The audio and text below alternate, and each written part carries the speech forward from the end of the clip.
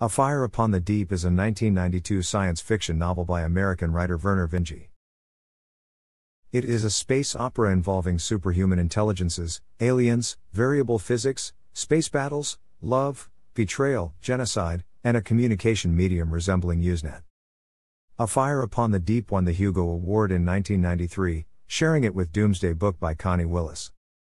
Besides the normal print book editions, the novel was also included on a CD-ROM sold by ClariNet Communications along with the other nominees for the 1993 Hugo Awards. The CD-ROM edition included numerous annotations by Vinge on his thoughts and intentions about different parts of the book, and was later released as a standalone ebook. The novel is set in various locations in the Milky Way. The galaxy is divided into 4 concentric volumes called the Zones of Thought. It is not clear to the novel's characters whether this is a natural phenomenon or an artificially produced one. But it seems to roughly correspond with galactic scale. Stellar density and a beyond region is mentioned in the Sculptor galaxy as well. The zones reflect fundamental differences in basic physical laws, and one of the main consequences is their effect on intelligence, both biological and artificial. Artificial intelligence and automation is most directly affected, in that advanced hardware and software from the beyond or the transcend will work less and less well as a ship descends towards the unthinking depths. But even biological intelligence is affected to a lesser degree. The 4 zones are spoken of in terms of low to high as follows: an expedition from Stromley realm, an ambitious young human civilization in the high beyond. Investigates a 5 billion-year-old data archive in the low transcend that offers the possibility of unimaginable riches. The expedition's facility, High Lab, is gradually compromised by a dormant superintelligence within the archive later known as the Blight. However, shortly before the Blight's final flowering, 2 self-aware entities created similarly to the Blight plot to aid the humans before the Blight can escape. Recognizing the danger of what they have awakened, the researchers at High Lab attempt to flee in 2 ships, one carrying all the adults and the second carrying all the children in cold sleep boxes. Suspicious, the Blight discovers that the first ship contains a data storage device in its cargo manifest. Assuming it contains information that could harm it, the Blight destroys the ship. The second ship escapes. The Blight assumes that it is no threat, but later realizes that it is actually carrying away a countermeasure against it. The ship lands on a distant planet with a medieval-level civilization of dog-like creatures, dubbed Tines, who live in packs as group minds. Upon landing, however, the 2 surviving adults are ambushed and killed by Tyne fanatics known as Flenzerists, in whose realm they have landed. The Flenzerists capture a young boy named Jeffrey Olsnot and his wounded sister, Joanna.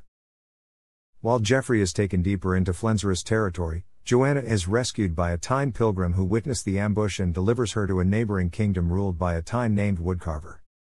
The Flenzerists tell Jeffrey that Joanna had been killed by Woodcarver and exploit him in order to develop advanced technology. While Joanna and the knowledge stored in her dataset device help Woodcarver rapidly develop in turn. A distress signal from the sleeper ship eventually reaches Relay, a major node in the galactic communications network. A benign transcendent entity named the Old One contacts Relay, seeking information about the Blight and the humans who released it, and reconstitutes a human man named Fomnuan from an old wreck to act as its agent. Using his doubt of his own memory's veracity to bend him to the Old One's will. Ravna Bergsnot, the only human Relay employee, traces the sleeper ship's signal to the Tynes world and persuades her employer to investigate what the human ship took from High Lab. Contracting the merchant vessel out of Bantu, owned by 2 sentient plant scrotoriders, Blueshell and Greenstalk, to transport them. Before the mission is launched, the Blight attacks Relay and concurrently kills Old One. As Old One dies, it downloads what information it can into FOM to defeat the Blight, and FOM, Ravna and the Scrotoriders barely escape Relay's destruction in the out of Bantu. The Blight expands, taking over races and rewriting their people to become its agents, murdering several other powers, and seizing other archives in the beyond, looking for what was taken. It finally realizes where the danger truly lies and sends a hastily assembled fleet in pursuit of the out of Bantu. The humans arrive at the Tynes' homeworld and ally with Woodcarver to defeat the Flenzerists. FOM initiates countermeasure, which extends the slow zone by thousands of light years, enveloping the Blight at the cost of wrecking thousands of uninvolved civilizations and causing trillions of deaths. The humans are stranded on the Tynes world, now in the depths of the slow zone.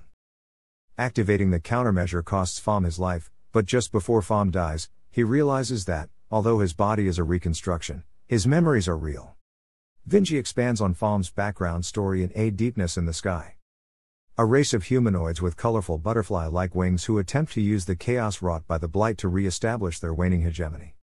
Despite their attractive, delicate appearance, the Abrahanti are an extremely fearsome and vicious species. An ancient, malevolent super-intelligent entity which strives to constantly expand and can easily manipulate electronics and even organic beings. An older race which originally inhabited Chandra K before the arrival of humanity. All humans in the novel are descended from Nigerian stock. Their ancestors were Tuvo Norsk asteroid miners from old Earth's solar system, which is noted as being on the other side of the galaxy in the slow zone. One of the major human habitations is Chandra K, 3 systems comprising roughly 28 billion individuals. Their main language is Samnorsk, the Norwegian term for a hypothetical unification of the Bokmål and Norsk forms of the language. A race of plant-like beings with fronds that are used for expression. The writers have no native capacity for short-term memory. 5 billion years ago, someone gave the species wheeled mechanical constructs to move around and to provide short-term memory. It is later revealed that their benefactor was the Blight, and it is able to corrupt and remotely operate the riders via their scrodes. A canid race, each person comprising a group mind of 4 to 8 members, who communicate using very short-range ultrasonic waves from drum-like organs called tympana. Each soul can survive and evolve by adding members to replace those who die, potentially for hundreds of years, as Woodcarver does. A race of insectoid humanoids which constitutes one of the majority races of the Vernimi organization. Vinge first used the concepts of zones of thought in a 1988 novella The Blabber, which occurs after Fire. Vinge's novel A Deepness in the Sky is a prequel to A Fire Upon the Deep set 20,000 years earlier and featuring Fom Nguyen. Vinge's The Children of the Sky, a near-term sequel to A Fire Upon the Deep, set 10 years later, was released in October 2011. Vinge's former wife, Joan D. Vinge, has also written stories in the Zones of Thought universe, based on his notes. These include The Outcasts of Heaven Belt, Legacy, and a planned novel featuring Fom Nguyen. Vinge's original title for the novel was Among the Tines, its final title was suggested by his editors. A Fire Upon the Deep shared the 1993 Hugo Award for Best Novel with Doomsday book. The book was nominated for the 1992 Nebula Award for Best Novel, the 1993 John W. Campbell Memorial Award for Best Science Fiction Novel, and the 1993 Locus Award for Best Science Fiction Novel. Joe Walton wrote, "Any one of the ideas in A Fire Upon the Deep would have kept an ordinary writer going for years. For me it's the book that does everything right, the example of what science fiction does when it works. A Fire Upon the Deep remains a favorite and a delight to reread. Absorbing even when I know exactly what's coming." Thanks for watching.